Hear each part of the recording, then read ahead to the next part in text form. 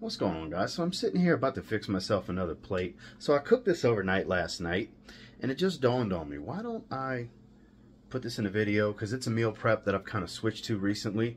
So at Costco you can buy, big giant packs of boneless, skinless, refrigerated chicken breasts. So I bought two 7-pound packs and cooked the entire 7 pounds. So here we have 7 pounds, well, it's less than 7 pounds now, but I cooked 7 pounds boneless, skinless chicken breast from Costco.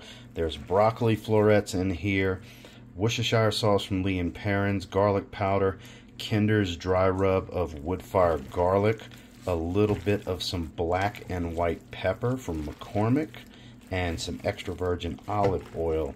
And this makes for such a good meal. And then what caps it off to add some filler is some cauliflower rice. Now I saute it in a little bit of extra virgin olive oil, a little bit of salt, pepper, garlic powder, onion powder. Here's a serving right here with a little bit of this House of Saigon sizzle stir fry sauce. I'm about to throw some more chicken in that. I had a serving a little while, about an hour and a half ago, using the same bowl. So I'm going to mix that together, and this just gives it a little extra flavor. Those of you wondering, 2 liters of organic extra virgin olive oil from Costco, because I cook with a lot of olive oil. Like, most of my meals are cooked in this, so I buy a lot of olive oil at a time. Got to have the Worcestershire sauce, and this was the dry rub. This is Kinder's. No, I'm sorry, that's the roast chicken. I grabbed the wrong one. My apologies. Is this one, Kinder's wood-fired garlic. Here we have it all mixed around with the cauliflower rice in it for a little bit of extra filler. Has the Saigon sauce, and it's about roughly 8 to 10 ounces of chicken. It's mostly chicken here.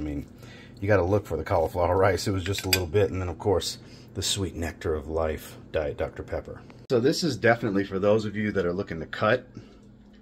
This is the way to go. Each meal I've been eating about roughly 8 to 9 ounces of this chicken with a third of a bag, which is 3/4 cup of the cauliflower rice, and it's right under 400 calories. It's like 75 grams of protein.